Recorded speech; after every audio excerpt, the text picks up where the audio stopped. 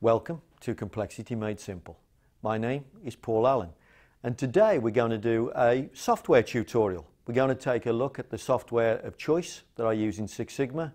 We're going to look at SPC XL. Hope you enjoy it.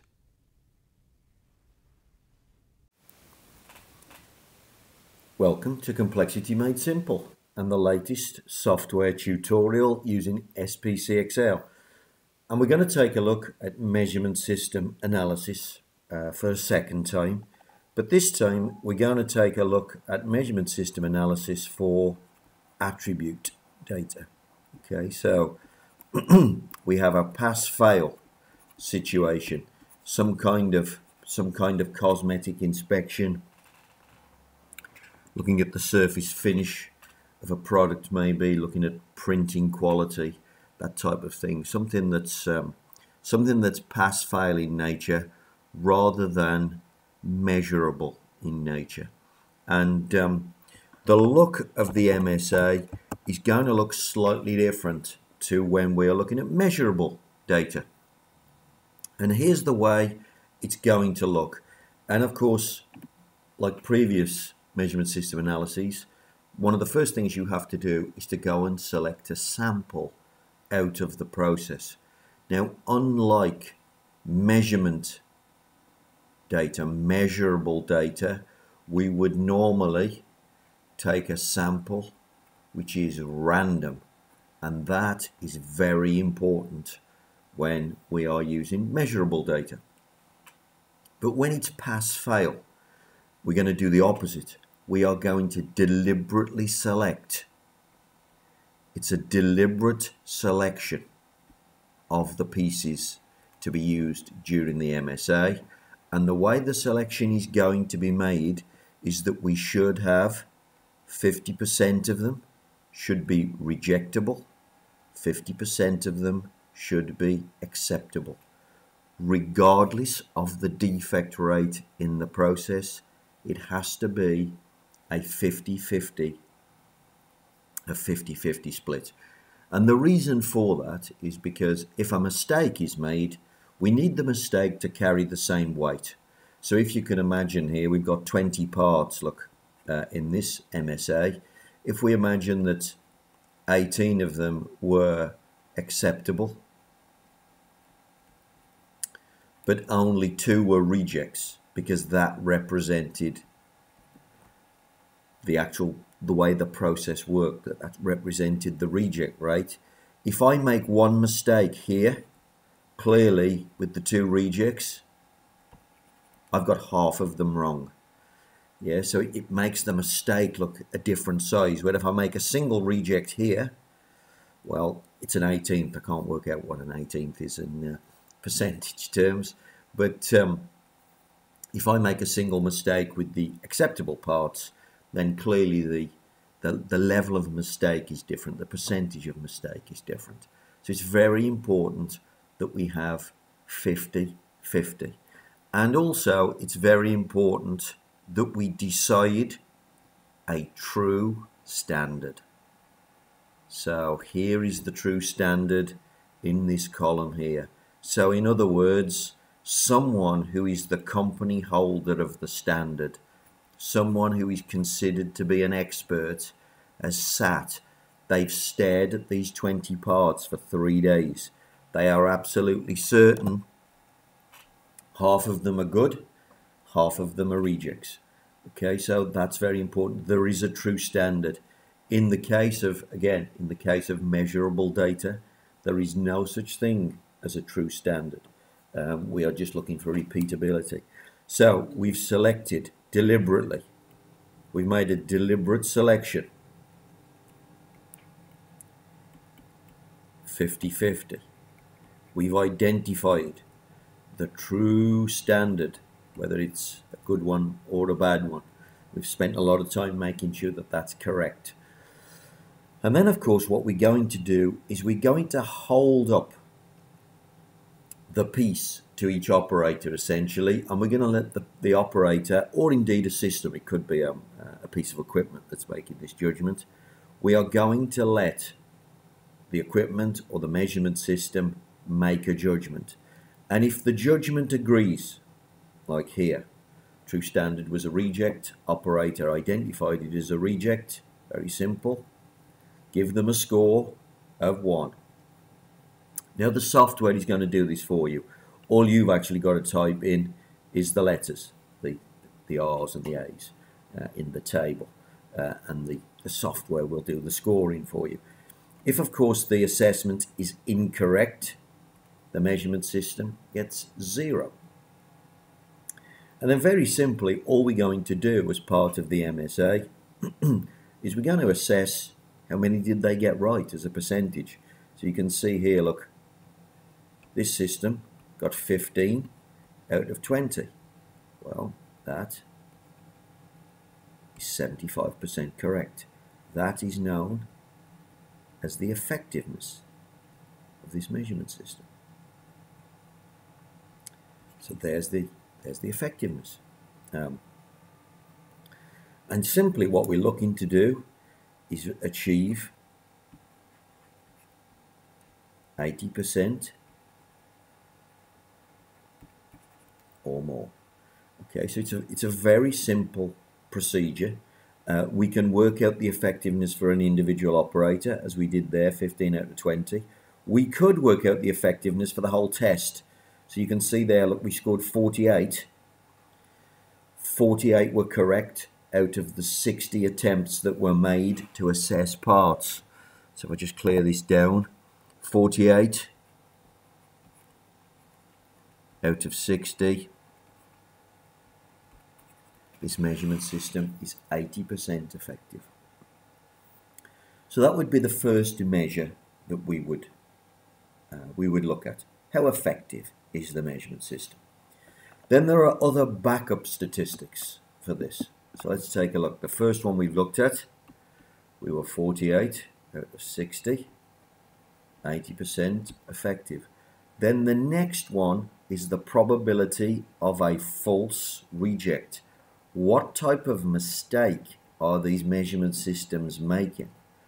Are they giving us false rejects? In other words, they are too tight. Are they giving us false accepts? In other words, too loose. And finally, what's their bias? So if we divide one by the other, the false accept into the false reject rate, we get the bias. If the bias is above 1, then we are too tight. And typically that's what we'd want the bias to be, because too tight means we keep the mistakes in-house. Maybe someone with a little bit more time can reappraise the parts, and then the parts can be let out of the building.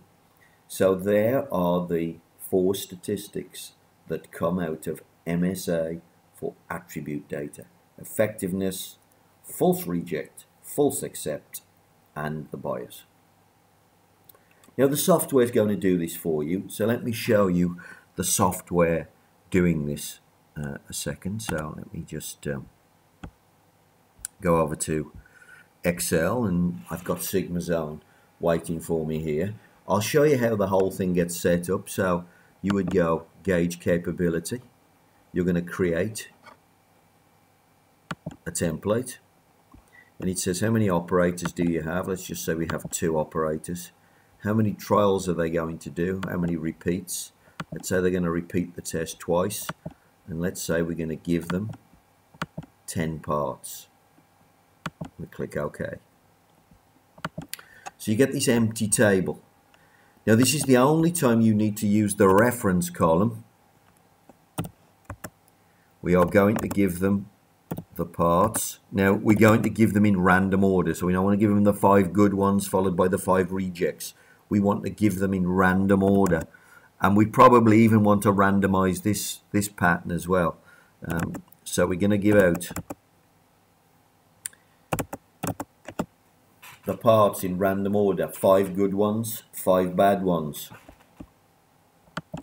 When the results are in, we simply type in the letters.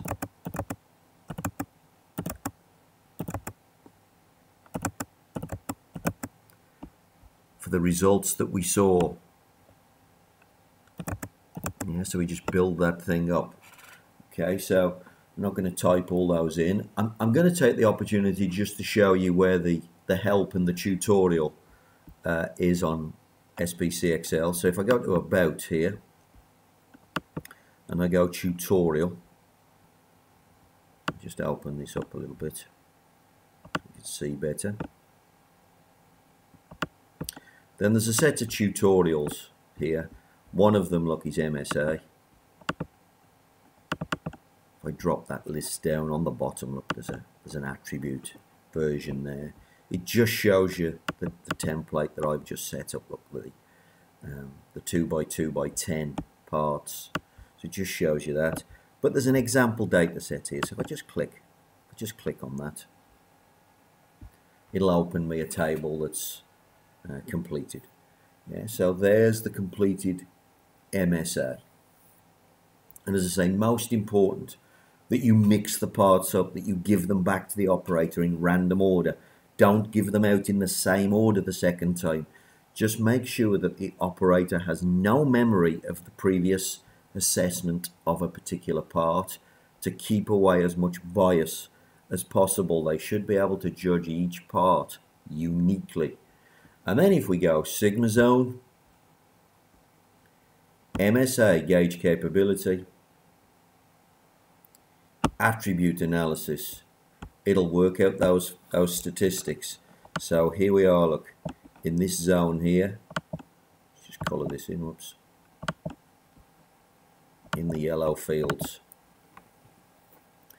There we go, there's the statistics. We've got the 4 statistics for operator 1, the 4 statistics for operator 2, and the overall result. So overall, look, we've got a good measurement system, 88.75 for effectiveness. Operator 2 is much better than operator 1. Operator 2, you'll notice, doesn't have any bias. That's because they didn't make any false acceptance mistakes. So of course we can't divide. We can't divide by 0 in that case. The other operator, though, their bias is less than 1. So although overall, look, the bias for the system is above 1, we're too tight. Actually, this individual operator is too loose. And so what we'd want to do is, although we've got good results, we'd want to give this operator some extra training, maybe, just to tighten their standards up and make sure that what we have is too tight, a little bit too tight, keep the problems on site. Here are the mistakes they made. Look, operator 1 made one false reject. They made 2 false accepts. These are the mistakes that operator 2 made, and then here's the statistics that's been created from those results. And pretty much that is MSA for attribute data. Now, just a couple of things before we close this tutorial. Number one, if you want to improve the measurement system, often people are carrying little rules in their head, little standards, maybe little phrases that are easy to remember, little phrases that help them to keep their standard in the same place all the time. So it's often well worth interviewing the best inspectors to see what rules they use. That would be one way to improve the system. And the other thing to say, of course, is attribute data is rubbish. So if you can get away from this type of measurement system, all the better. Measurement is always better. Pass-fail is poor for lots of reasons, but the main reason is because of reject rate. Pass-fail type data, attribute data, you need such a lot of it, and even when you have a lot of it, it gives you such a poor estimate of how your process is performing. So here's how to assess your measurement system, but if you can get away from this type of measurement system, all the better. But this is SPC XL, little tutorial, Sigma Zone, how attribute MSA is done using SPC XL. Well, I hope you found that useful. If you've got any questions about that topic, or indeed anything to do with Six Sigma or Lean for that matter, give me a call and I hope to hear from you soon.